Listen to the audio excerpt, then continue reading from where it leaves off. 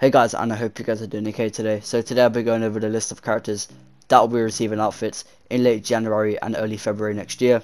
And I'll be going over the characters that will be in Tome 10 as well, which outfits will be getting recolored. I have examples of what outfits will be getting recolored for the survivors and killers. I don't have the updated renders yet, of course. I'll update you guys ASAP as I always do. So yeah, let's jump right into today's video, guys. So this is from DB Leaks, of course.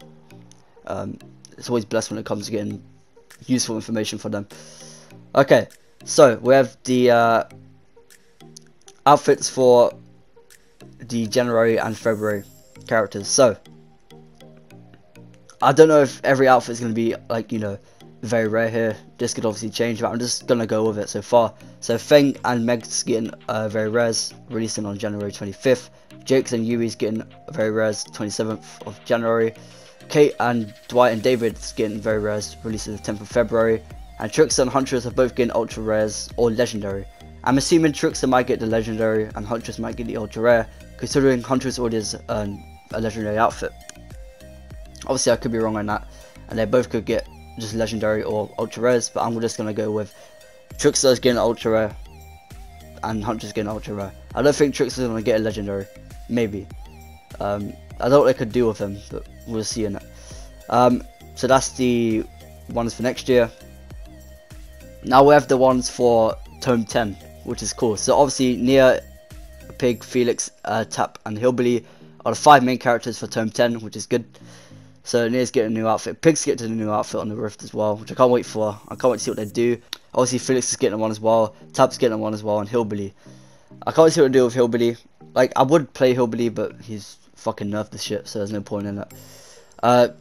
Here's Kate's recolored pieces, which would be in one outfit. So you got that high school outfit hair, that's not quite cool anyway.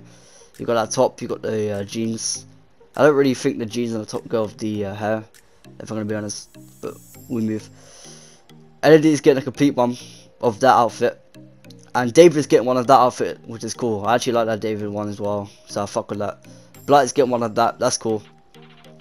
Can't wait to see what they do with that. Death Singer's getting one of that. I think the head is on the newest Death Singer outfit, so that's really cool. We're actually gonna recolor that already.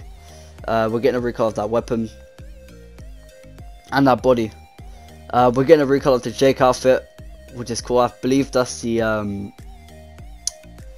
body of his Christmas outfit, which is cool. So I fuck with that as well. We've got that long hair as well. I can't wait to see what they do with his hair. Like, they're probably gonna change the blonde or something. We'll see. And we're getting a recolor of this Doc outfit. I fuck with that.